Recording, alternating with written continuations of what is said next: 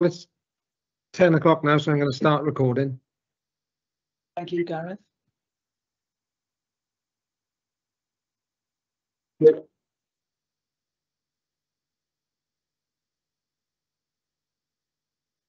Well, that was right on cue. Well, good morning, everybody, and welcome to the Archives Committee. And what a pleasure it is to be in Port Talbot for this committee meeting this morning. First of all, may I please have apologies for absence, Gareth? Yeah, I've got a couple from Councillors Elliot King and Robert Smith in Swansea, Councillor Riddian Mism in Port Talbot, Sarah Perrons, Tracy McNulty and Wayne John. Very much. Are there any disclosures of personal or prejudicial interests, please? Yeah, Andrew. Andrew? Yeah, I'm advised to declare that as I'm a member of staff at the Archive Service, I have a personal interest. Okay, thank you. No others. Thank you very much. Going to the minutes of the last meeting, I will assume that you've read them, but may I have confirmation that they are an accurate record of that meeting, please? Proposer? Board Chair. Thank you very much. Thank you, Lyndon. All agreed? Thank you very much. The next item is the revenue budget, but before we go on to that, Kim, are there any matters arising which are not on the minutes which you'd like to raise? No, I think there are everything's covered in the agenda, so it should be fine. Okay. Could I just say on the apologies, actually, apologies from Wayne John, that this would have been his last committee meeting. He's retiring on the 31st of March and has sent me a message saying how much he enjoyed attending these meetings. I'm sure the committee would reciprocate by thanking him for his contribution to the committee over quite a number of years. I can't remember how many, but quite some time. Yes, thank you, Kim, and perhaps I can leave that to the end because also, of course, this is Sarah's last meeting as well, so I was going to conclude with that, if I may. Yeah. Okay, thank you, but thank you for letting us know the apologies for absence. Thank you. Yeah. So Kim, over to you for the revenue budget item, please. Good morning, everybody. The revenue budget is customary to be included in the papers for the March meeting, although it's not something that the committee votes on or approves. It takes note of the revenue budget, which is decided between the two authorities, between the at officer level, and obviously is based on the ability of the budget settlement for the coming year for both authorities. The budget for 2023-2024 is 330,750, which is an increase of 19,600 on last year's budget, and it's completely taken up by the anticipated pay settlement for the coming year. So it's about salary inflation and the expected settlement for the coming year. Other than that, it's with regard to non-salaries, it's a standstill budget, but obviously with the inflationary rate being as it is, one can anticipate that the settlement may be landing round about that level. The contributions of each local authority are as in paragraph 2.3, 224,000 from Swansea and 105,850 from Neath Talbot, which is the traditional agreed 68-32 split in the contributions from each local authority. The detailed budget is in Appendix A there before I go on to reserves. Would any members like to ask any questions about the budget itself before we go on to the subject of the reserves? Any questions? As I say, the correct thing is that we note the budget. The reserves over which the committee has more control because it requires the spending of the reserves requires the agreement of both local authorities. We are down to 2 reserves in that we spent the publication reserve a number of years ago, finished when we published the book on rebuilding Swansea and the reprint of the 3 Nights Blitz book. So we have 2 reserves. One is for purchase of documents, should that be a requirement on the authorities. It's sort of like a fighting fund, basically, which currently stands at 2943. And since that's not being added to, that will remain at 2943. It doesn't accrue interest or whatever. It's there in case we need to purchase archives, in particular a large collection. Training reserve is the second reserve, and that is used to fund the archive trainee post. And I'm really pleased to say that after a gap of several years, we now have an archive trainee in post. That's in my report at Bethany Amos, who's from Abergavenny. And I'm very pleased that we appointed her, and she started on the 9th of March, if I remember correctly. So I'm pleased to say that the trainee post has been revived, and that's in no small measure due to the support from the committee, because I know the committee has voiced its support for that post, and I do think it is a valuable thing. A valuable thing. So provision has been made for transferring money out of the training reserve for the trainee post this year. So I will take any questions on the 2 reserves and the position of the reserves before we move forward. Any questions from anybody? I have one, Kim, if I may. Just, I mean, I think I know the answer, but the training reserve, it's a large sum of money, but I'm assuming from what you've just said that the salary for the trainee is taken from that budget each year. Yes, so the reason it's such a large sum of money is because at the end of every financial year, it's up to the 2 authorities. Traditionally, the archive service underspends, it has to be said. I'm pleased that we're in that situation. And at the end of every financial year, it's up to the 2 authorities to say whether they want to take that money back into their general funds or else transfer it into reserves. And I'm pleased to say that both local authorities over the past few years have said that the underspend can go into reserves, but the fund has built up. But it would be up to either authority.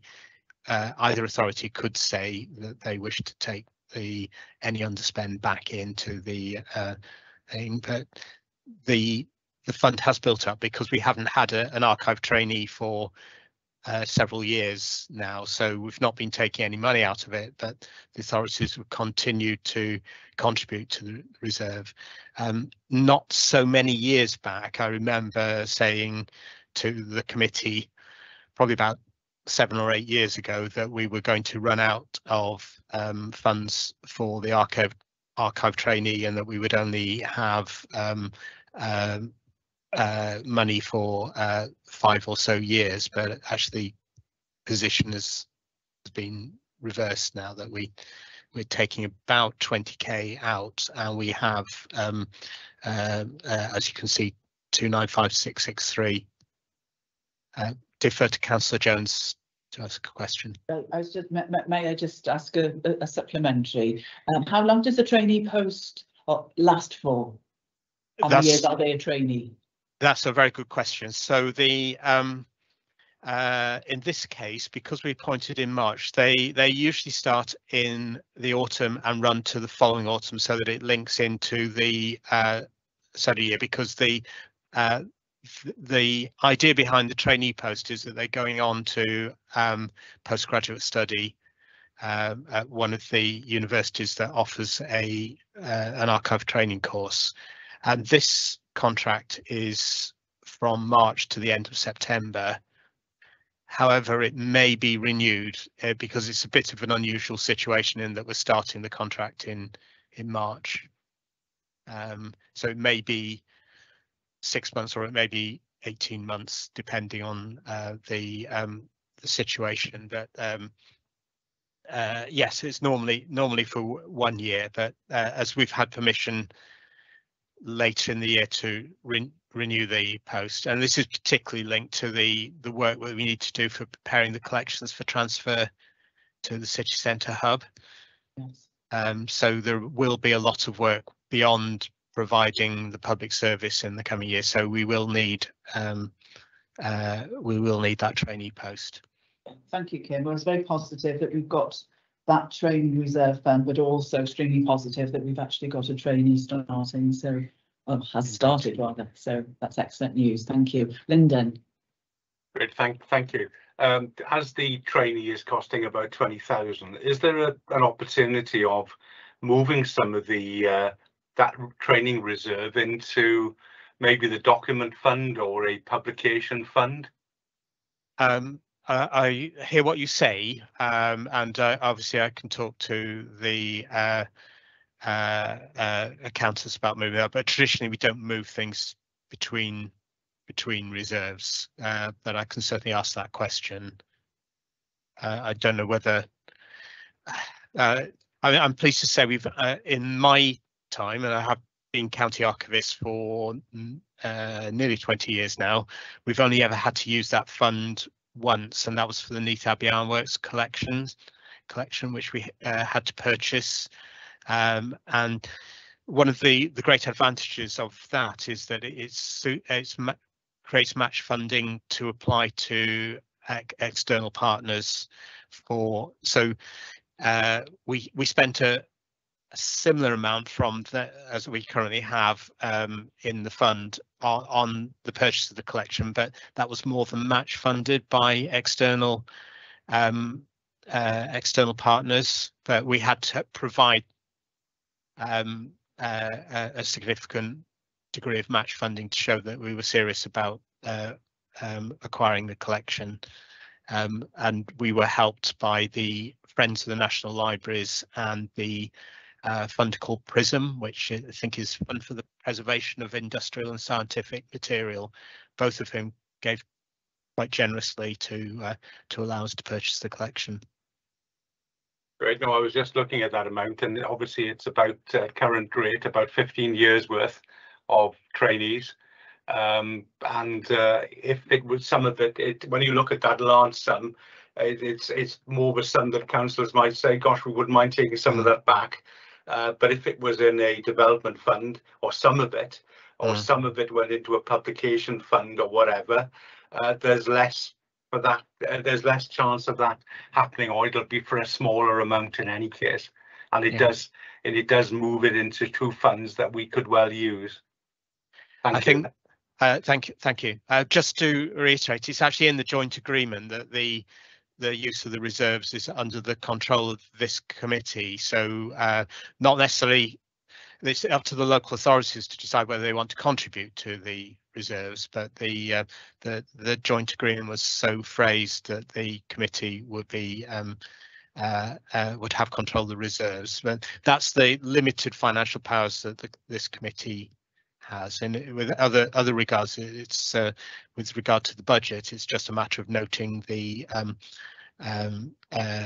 noting that the budget that is made, and obviously the two parent authorities decide independently whether they want to contribute to the reserves in particular year. That's their prerogative, and that's dependent obviously on the general financial situation. And it's quite understandable as well that you know, there's some years they may need to not contribute. It's the generosity of both authorities over the cause the fund to increase, because it was looking fairly low at a certain time. It was down I think below 100k if I remember rightly, going back about 7 or 8 years. Thank you, Kim. Any other questions? Well, it's certainly good that the Archives Committee has actually got control over that, and it will be put to good use in the future, I'm sure. Jeremy, got a question? Yeah, thank you. Kim, knowing probably the amount of work that you've got coming up with the moving of the archives, is there an opportunity for perhaps 2 trainees, or is this something that you wouldn't consider? Or I'm just trying to think of easing the workload on yourself or so. It is a very good question. I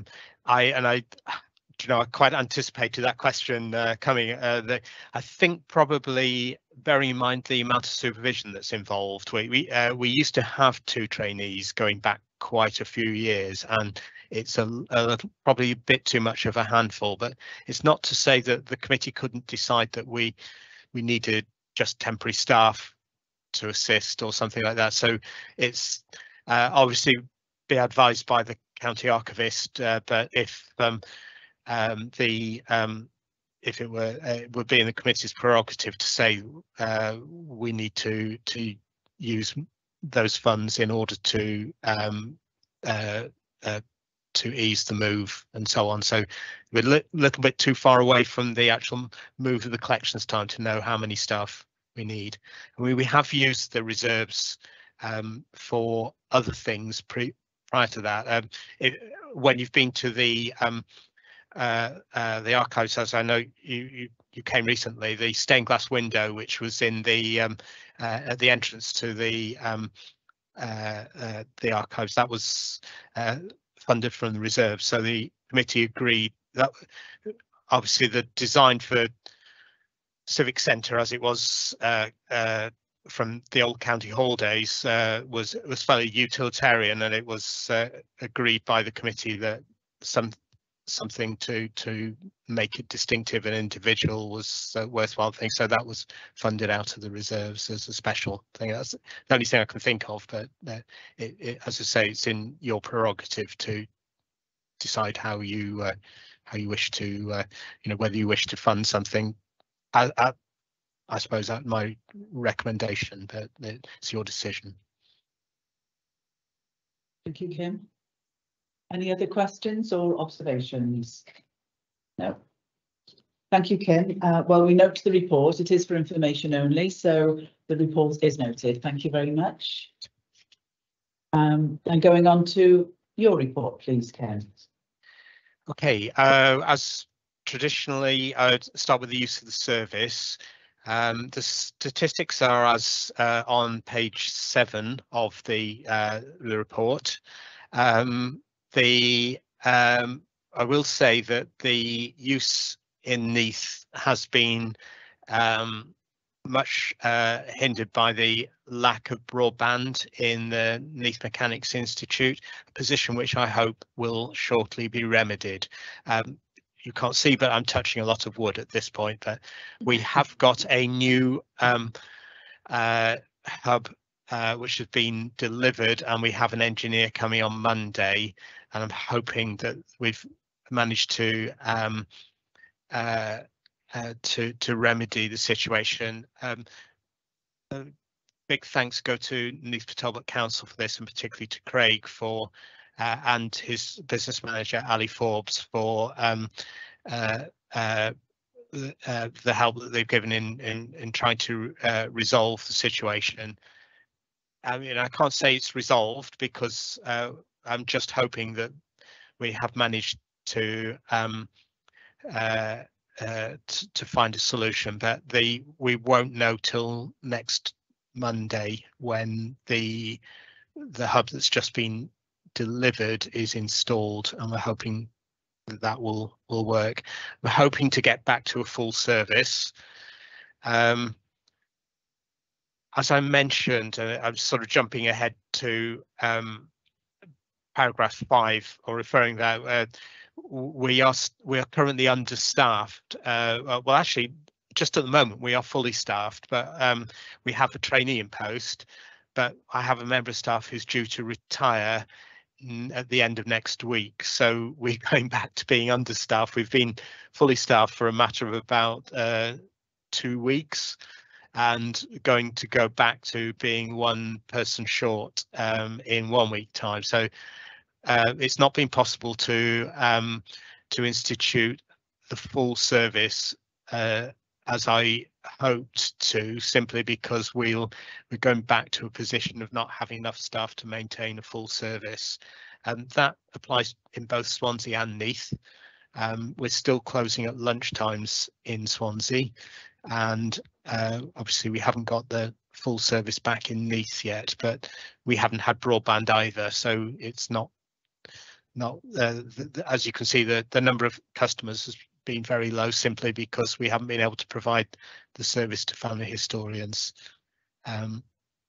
All of this is highly frustrating, but I'll report to the next meeting. I've had discussions about whether we can recruit to the vacant post, or soon to be vacant post, and I'm hoping if we can do that, if it can get through all the hurdles of the HR, finance, etc., that we'll have a full staff contingent and be able to return to our pre-COVID opening hours. But it does depend on having the staff that we're able to run the service properly, because although it might seem that we could on occasion go back to our full opening hours with fewer staff, I think certainty that we're going to be open is more important than trying to maintain a service that where we might have to put impromptu notices saying closed due to staff shortage or something like that. So I think it's better to play safe and have provide the service that we know the staff can provide, rather than provide a service with a lesser number of staff and then have to close at short notice because of staff shortage. I think knowing that when you're about to set out and use the archives, and knowing that the service will be open and that you don't have to check whether it's been affected by staff shortage and not able to open today, I think nothing frustrates customers more than making the journey and finding the doors locked because with a notice saying that they were closed due to shortage of staff. So I'm playing safe, but I would want to recruit to that post before we can go back to the full opening hours as pre-COVID. Take any questions on the paragraph 1, and I've sort of skirted over paragraph 5 as well on that regarding staff.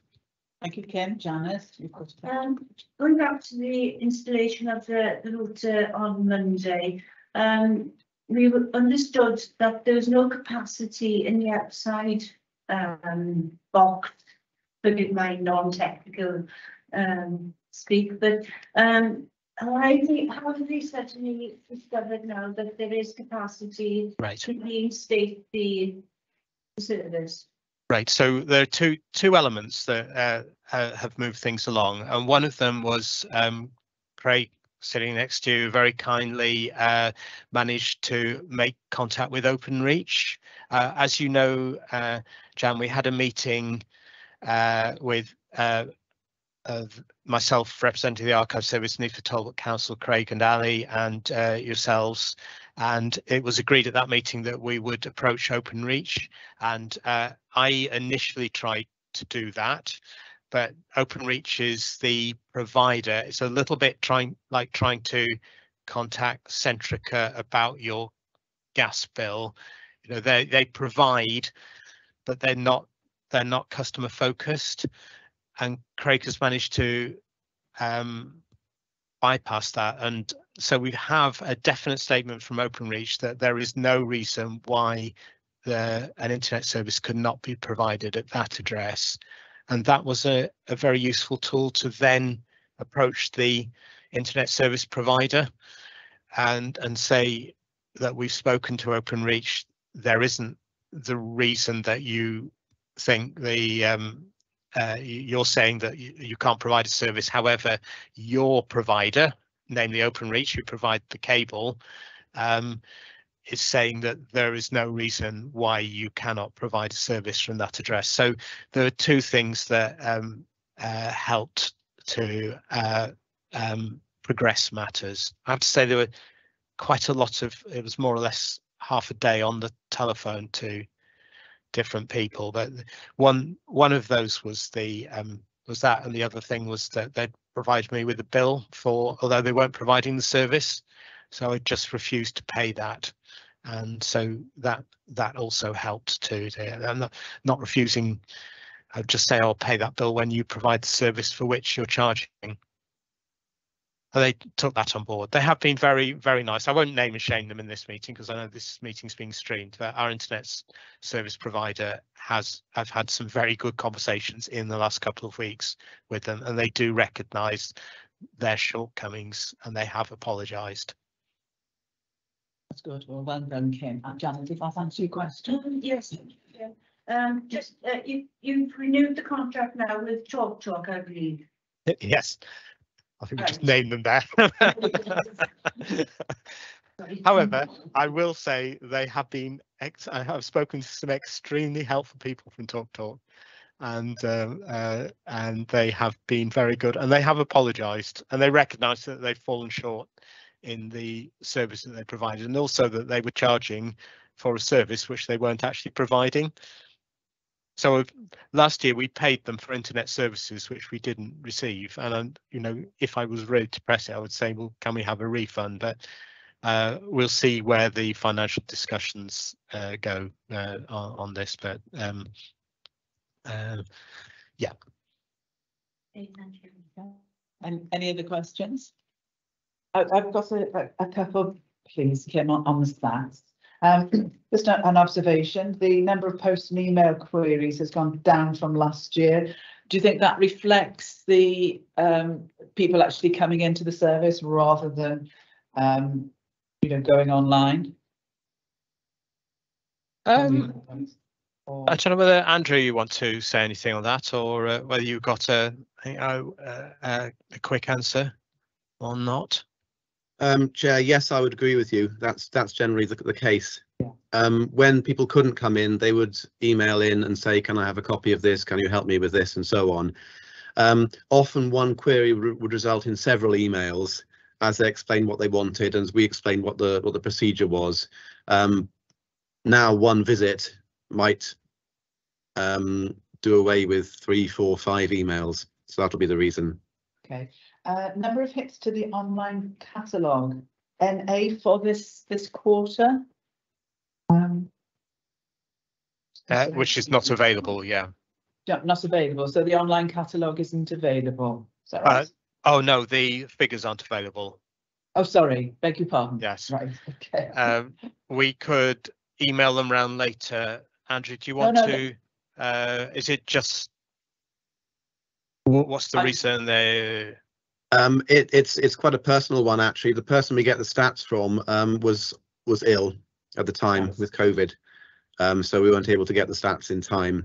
Unfortunately, it does take a little while to do, and we have to obviously wait till the end of the quarter in order to get them, and it wasn't possible to get them in time, I'm afraid. Okay, that's fine. I was just reading it the other way, that actually the online catalogue wasn't available. Oh, so no. That was my query rather than the absence of stats. Number of hits to the WGAS catalogues, that's gone down a lot from last year, as has the number of pages viewed on Ancestry. I just wondered what the reasons for that might be. If I take the Ancestry thing, so basically that's a standard thing that when pages go online on Ancestry, they're marketed by the company, and when they're new and so on. So it's classic that as the resource gets older and older, the fewer people are doing it, simply because it's not being marketed as well by the company itself. I'm hoping, because there are a number of other record officers across Wales that are putting their material online on Ancestry. So, for example, we're hoping that the electoral registers for the whole of Wales will shortly be going online on Ancestry. So the record officers which haven't put their electoral registers online, they're working together in a consortium, and that helps us in the same way that the Welsh parish registers are, because they're the whole of Wales, it helps us. And in fact, with that, we don't get the figures for so the figures there, the number of page views on Ancestry are for things that aren't the Welsh parish registers, because we're in a consortium there, and it's very difficult to dissociate our figures from the other officers, especially where parish registers cross local authority boundaries. Councillor Hurley has had his hand up for a short time. Yeah. So apologies, it's only feedback, that's all. Just to say that the snippets of information that you've been putting up on social media, I find are really good. It's, you know, typically you had one up to St David's Day, and I'm just wondering if we've got any data that when you do post, whether it drives figures up then on hits perhaps in relation, because you're obviously advertising yourself, and I try and share as much as I can, and perhaps it's something we can help you and to perhaps help numbers go back up. But yeah, just feedback that they're great things and really appreciate them. Thank you. Thanks. Lyndon? Yeah, I shared Jeremy's comments there. The stuff on social media are excellent. I always comment or share it and so on. And I think that's something we could all do, because it gets obviously out to a much wider audience. And I say the stuff, I get really good feedback from it, from people who've looked at it, and it is of top quality. So, you know, really well done for that work.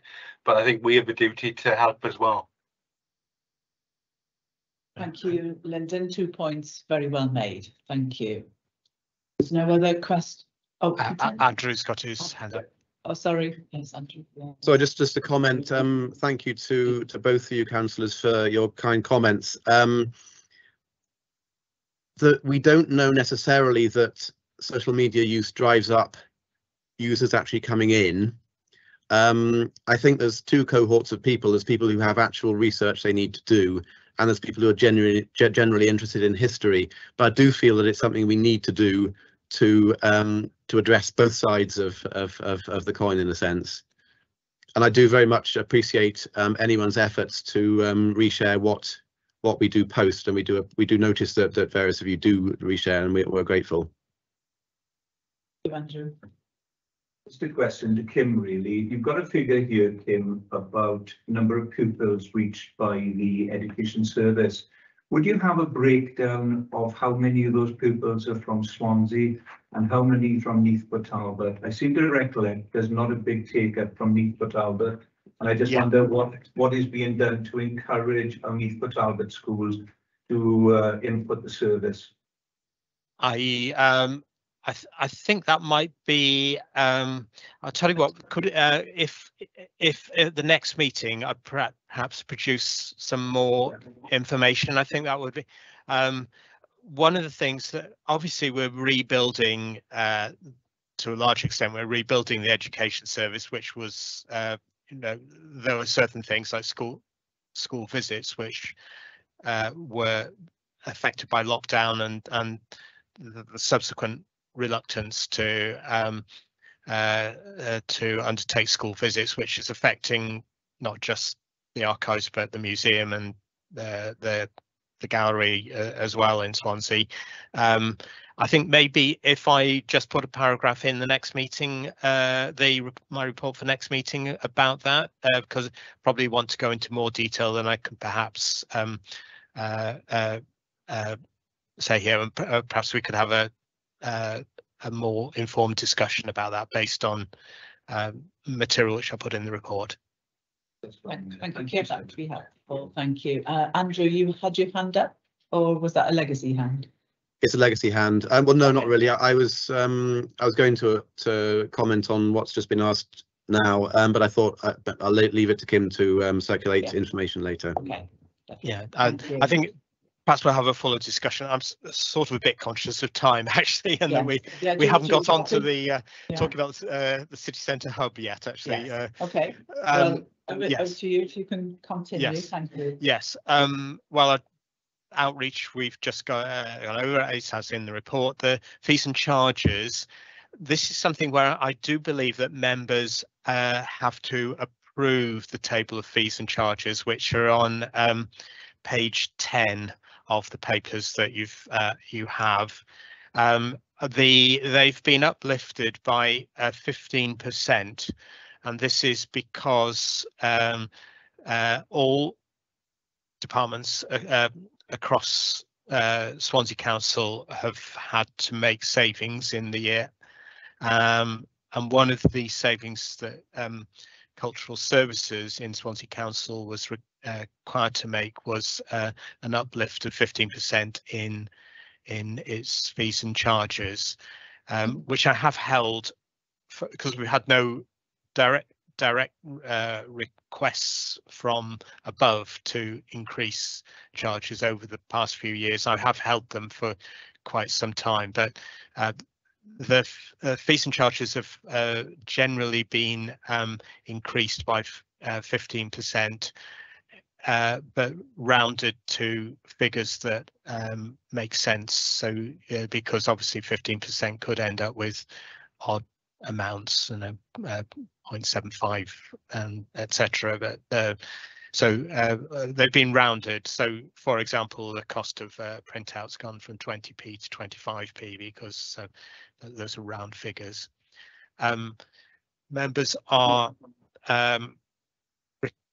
requested to approve the table of fees and charges for the coming year, though obviously if they're not approved, then we'll have to go back to work out how I can make up for the saving that would be required by retaining the charges at their previous amount. So it is more or less a formality, really. Do we have committee's approval for the raise in fees and charges? Any objections? No, thank you. We approve, Kim. Thanks.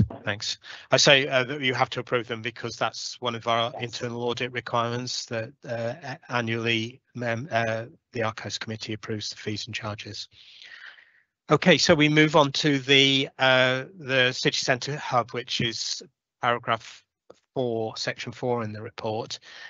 Work is still continuing on the REBA stage 4, which is where it was 3 months ago, regarding the design of the archive storage area, which is to ensure that it meets British Standard 4971 for the storage of heritage collections.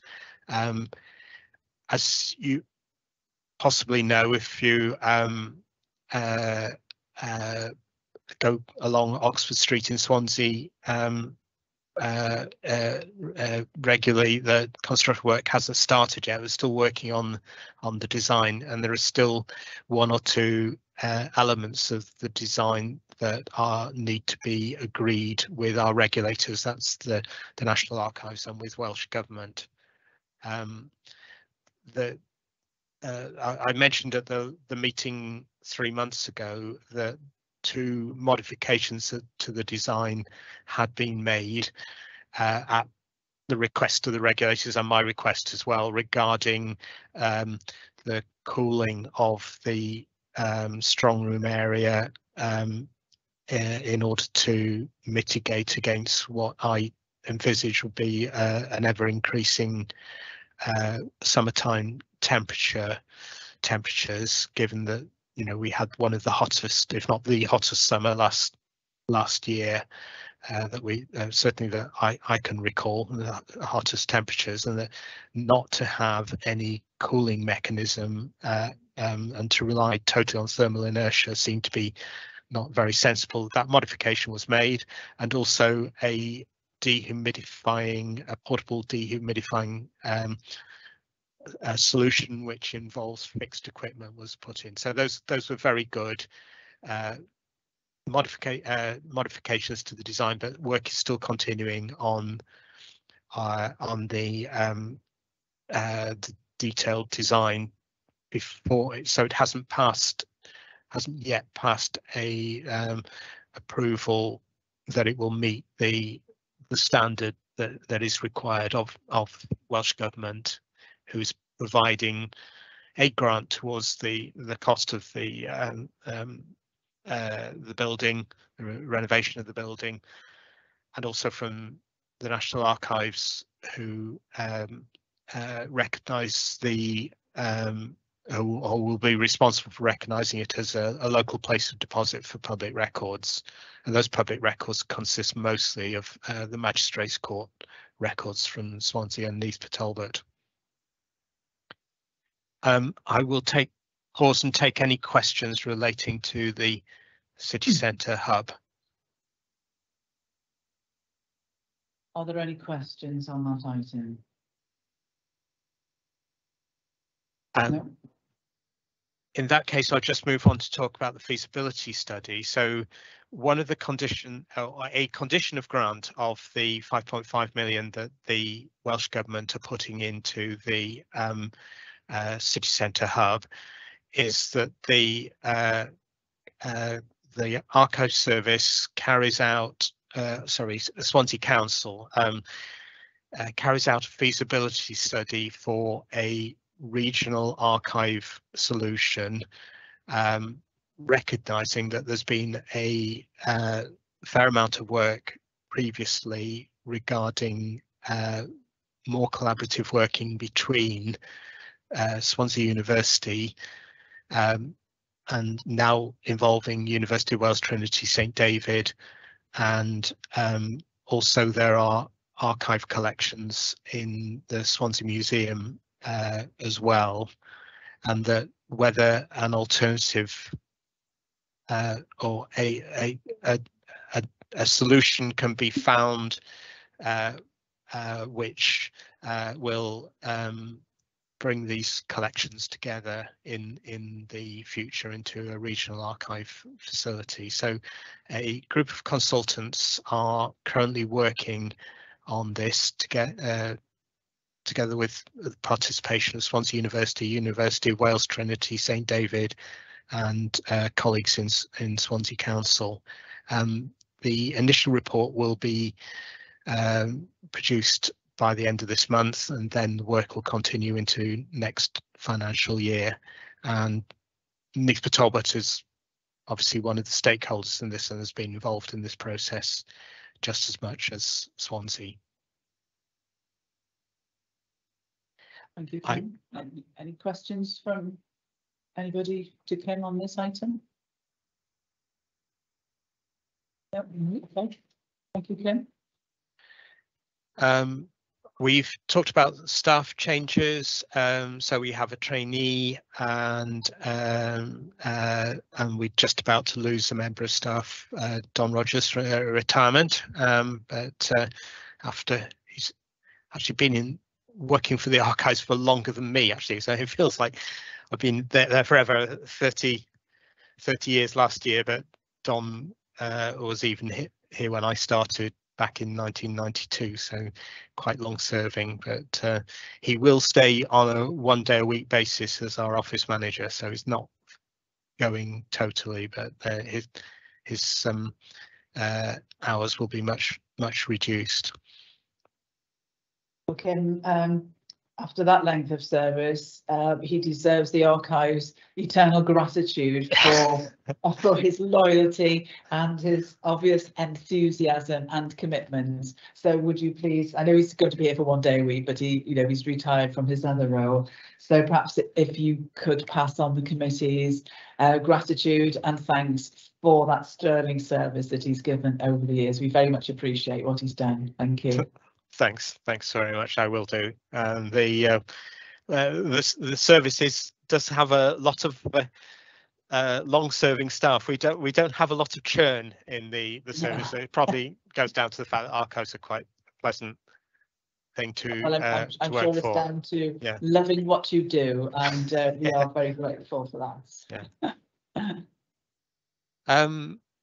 So section 6, I looked at the. Perhaps, sorry to interrupt, Kim. Perhaps we should also. I know Mrs. Rosemary Davis, who served in archives for many years, and perhaps we can just record the committee's condolences at her passing, because it sounds as though it was very, very sudden and very swift, perhaps. So I'm sure that you know, you will all know her. I don't know the lady, but I'm sure many people would know of her, and I think it would be nice to record our collective condolences too for her. Indeed, indeed. Yes, thank you, Chair, for I think I just tripped over there.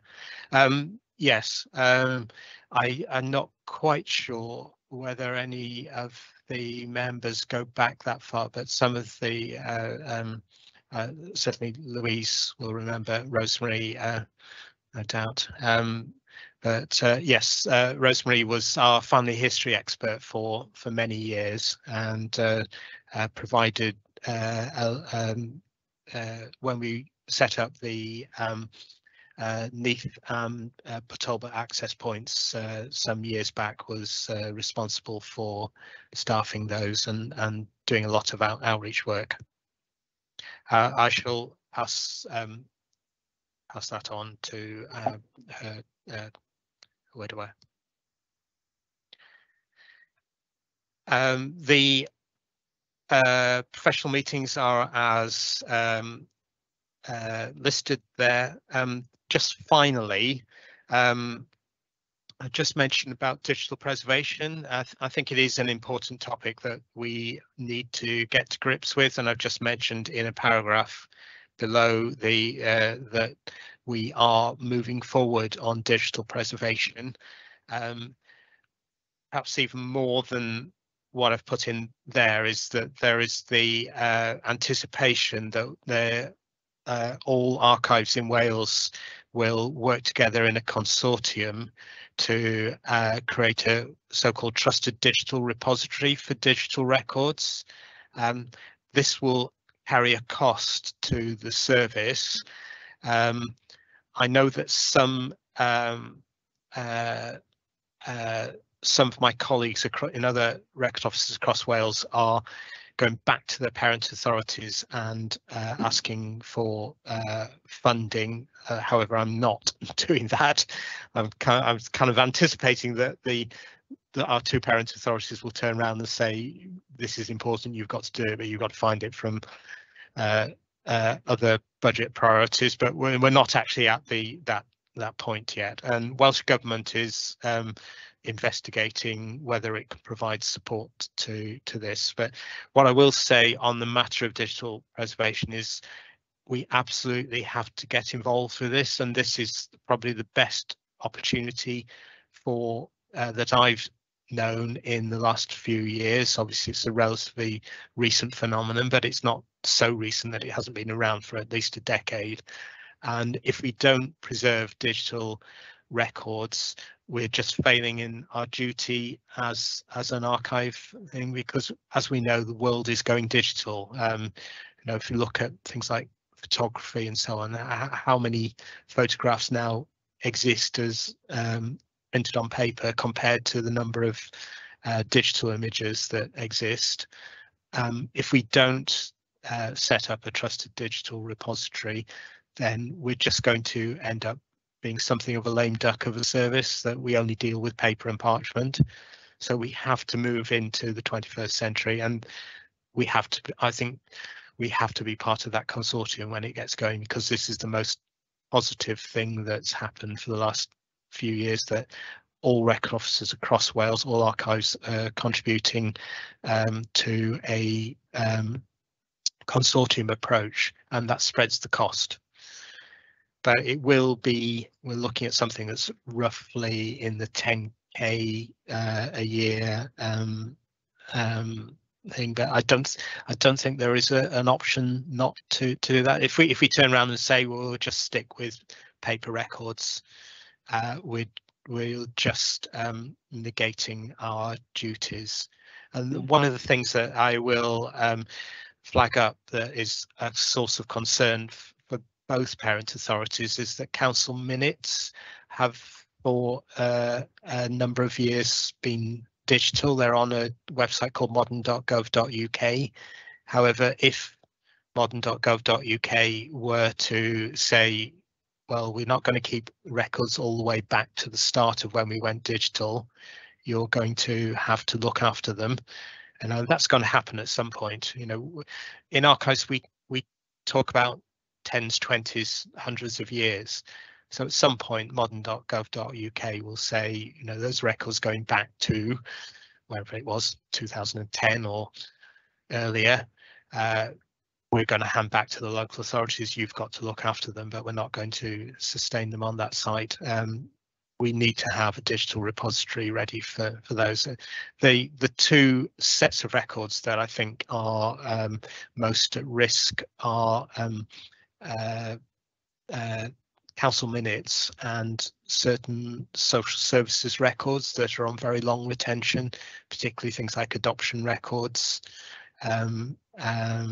They are on retention period of 100 years, if I'm not mistaken, and certain other social services records are on 75-year retention.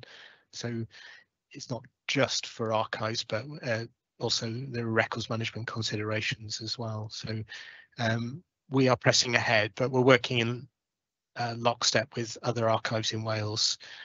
There will be more at future meetings about this, but we absolutely have to take part in this. And I'm pleased to say that my canvassing that the universities also ought to be involved has been accepted, because it started off as a local authority thing, and this is just as much a problem for the universities in Wales as it is for the local authorities.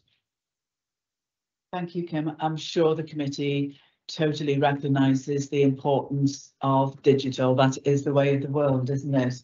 And to think anything other would be a detriment to the service. So sure everybody is totally on board with what you're doing there, Kim. And with regards to the council minutes and social services minutes, the service will be doing what it has to do to discuss with both local authorities. Indeed. To make sure that they are deposited digitally, because you're quite right, not to do so leaves us at risk and exposed to risk, which is unnecessary given all the work that you are doing on digital. So we can't rely that external source is actually going to be safe for the future, because yes, this is where it's going to go. So absolutely. Yeah, that just thank you for highlighting that. Yes. To the committee, because I think it's a very important point that we do need to be aware of as a committee. It's just to reiterate, it's not a crisis, and but what we're doing is planning in good time. So and this is the best opportunity. We've been looking for opportunities for some time, but this consortium approach is the best thing that's come along, and I think we will have to be part of that consortium when it forms. Yeah. Well, planning and preparation is good, isn't it? We need that. Thank you. And with the very brief skim over the archive collections that we've received in the last quarter are listed in Appendix 2, and that concludes my report. Thank you very much, Kim. Does anybody want to make any comments or observations on those last items from Kim? I've got a couple of questions on the list of sessions, if I may, just really to explore. One was the private deposit of the Swansea ward end. I thought that was very interesting, but my particular question on that was, it says the cemetery, whether these men and women are buried, the cemetery reference. I just wondered, is that in West Glamorgan, or would that be war graves elsewhere? I've got to have to turn to Andrew, actually, whether you can answer on that. Yes, page 15, yes. It's a piece of work that one of our regular researchers has undertaken, Yes.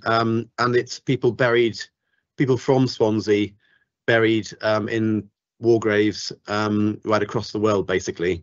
Right, okay. I just think that would be of enormous interest to military historians and other vets organisations. So yeah, that was very, very interesting. I thought to know that. So thank you. If Charles Wilson Watkins is probably known to those of us who live in the west of Swansea who get the Bay magazine. He's the family history expert in the and he usually has one or several articles in the Bay magazine if you happen to get that through your door. I know this is a very niche thing. Only those who are who happen to live sort of Sketty and westwards tend to get that magazine. And the other one I noted, because it's obviously come from an external depositor, the Devon Heritage Centre. Those deeds that have been deposited in relation to Matthew Street. So it's good to see something coming in. Yeah. Obviously somebody has moved away perhaps and they've died and they've sent them back to Swansea, which is yes, I think I was involved in that one. Yes, saying that we'd be very willing to take them. Yeah. Thank you. Jeremy. Sorry, it was only one additional thing which was triggered by the War Graves Memorials. I recently went on one of the basically graveyard courses on how to record run by GF. And I was just wondering if we so the Heritage Department with us are running quite a lot of courses at the moment, which perhaps we should be sharing with you, so you can have people coming over to do them with us. And if you were doing anything, if you don't mind sharing, so that we can come over to you as well, so we got sort of combined shared courses that we can sort of get more people involved with. Thank you.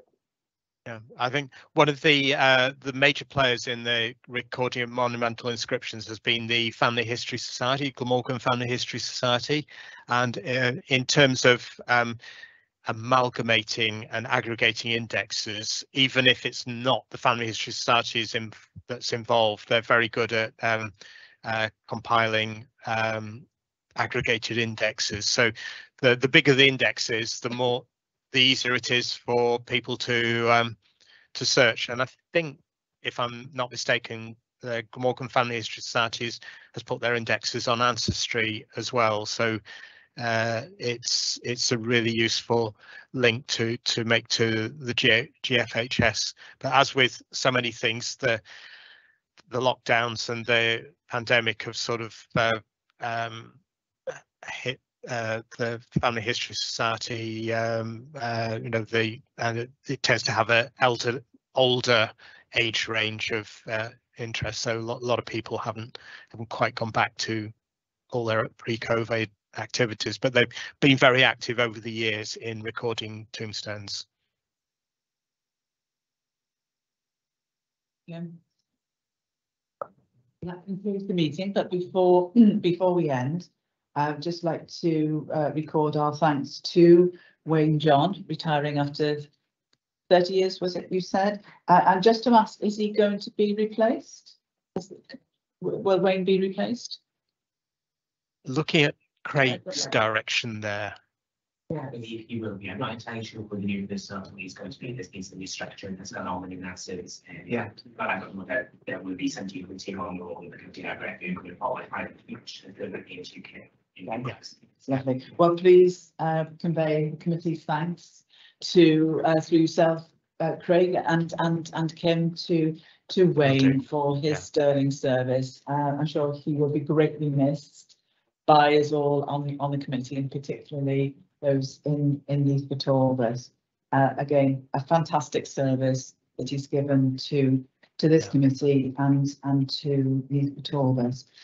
Secondly, to inform the committee that Sarah Perrons is moving on. She has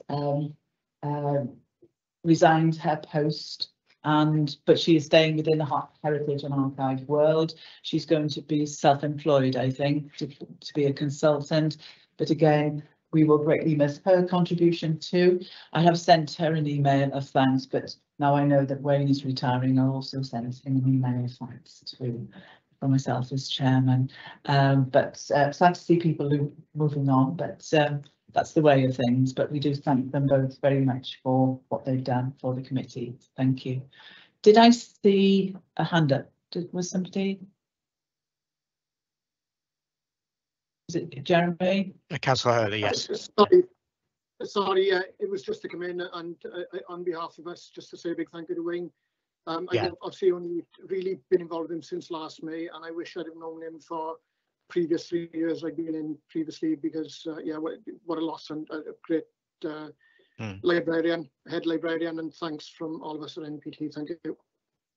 He did say to me in an email how much he'd enjoyed attending these committees, the committee meetings. So yeah, it was reciprocated. Thank you, Kim. Well, as there's no other business, I shall formally close the meeting. Thank you all very much for your contributions, and it's good to see everybody again. These meetings come around very quickly, so shortly won't be too long before our next one. Thank you. Thanks. Thank you.